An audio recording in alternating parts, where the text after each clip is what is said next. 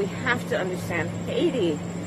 I mean, talk about a country that has just experienced so much tragedy, that has been about natural disasters, that the head of state assassinated.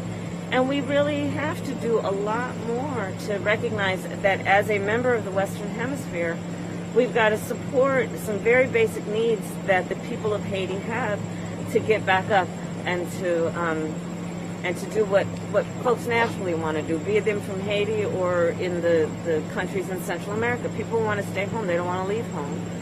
But they leave when they cannot satisfy their basic needs.